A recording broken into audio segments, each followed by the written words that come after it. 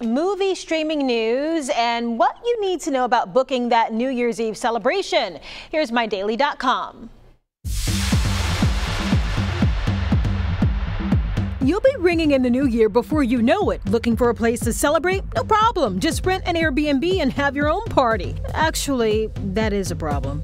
In fact, it's one the company is well aware of and taking action to curb. Airbnb so concerned about people renting houses for unauthorized parties on New Year's Eve you can't even book for that night anymore. That is, not unless you have a history of positive reviews on the platform. Also, if you've already reserved a place, you're okay. Airbnb says rentals for unauthorized parties typically aren't made very far in advance. Shutting down house parties has been a concern for Airbnb for some time, but the problem has only been amplified by the pandemic.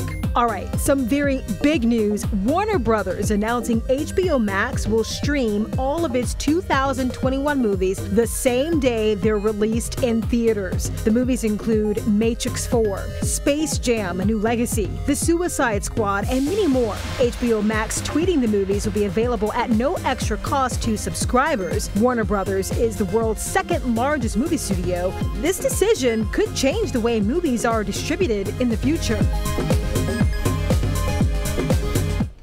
All right, so streaming this month, the new Wonder Woman movie, the superhero movie blasting into living rooms and theaters on Christmas Day.